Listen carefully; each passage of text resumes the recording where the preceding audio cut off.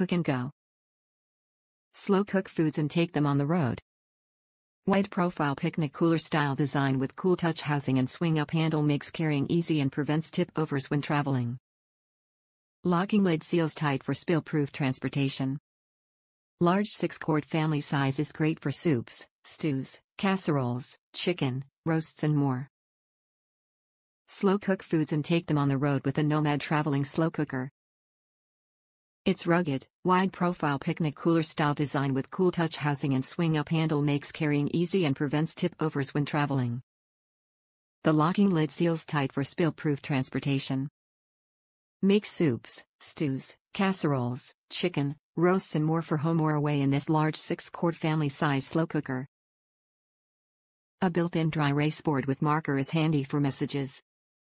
The Nomad is great for buffet-style foods: pulled pork, chicken wings, sloppy joes, hot beef and more. It tenderizes leaner cuts of meat and offers slow cook settings for high, low, and keep warm.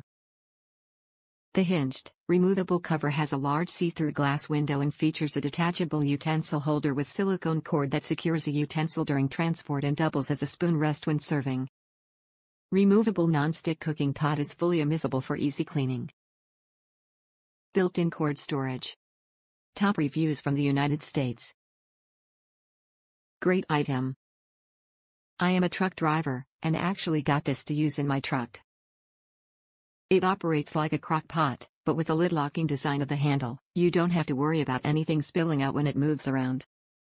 I make a stew, chili, etc. in it, then take it with me from the house and plug it in the truck when I'm doing a few days on the road. It allows me to have a hot meal without having to go to a restaurant. If you're doing over-the-road work and only come in once a month, you can really use this thing as your kitchen. You can stop by grocery stores and most of them have pre-cut stew meat and vegetables. For example, just throw it all in this unit along with some salt, pepper and water, and it will give you a stew the next day.